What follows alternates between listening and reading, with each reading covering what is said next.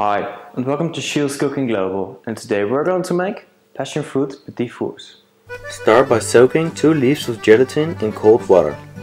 Then pour 90 grams of whipped cream in a mixing bowl and whip it until it has the consistency of yogurt. Now slightly heat up a pan and melt the gelatin in the pan.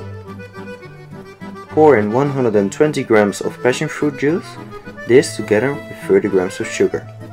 Now mix this. Add this to the whipped cream and mix it. After that, pipe it in the desired mold. And now freeze it for at least 3 hours in your freezer. Meanwhile, mix 150 grams of flour together with 50 grams of icing sugar, half an egg and 100 grams of butter. Then cut open a vanilla bean and scrape out the seeds. Add this as well, and finally grate the peel of half a lemon to the mixture. Knead this until you have a nice dough and wrap it with plastic foil. Let it set for about 1 hour in your fridge. Now soak 6 leaves of gelatin in cold water and pour 180 grams of cream in a pan. This together with 135 grams of water and 270 grams of sugar. Bring this to a boil and then mix in 90 grams of cocoa powder.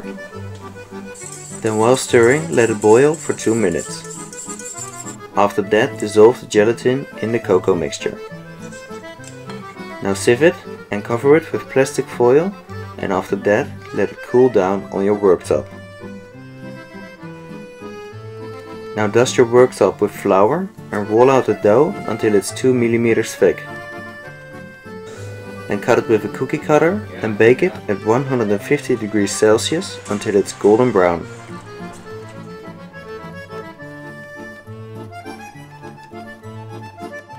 Now take the mousse out of the mold and cover it with the chocolate glaze.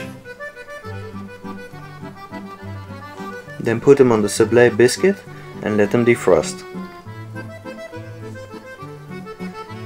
And now I serve them with a passion fruit gel and a violet leaf.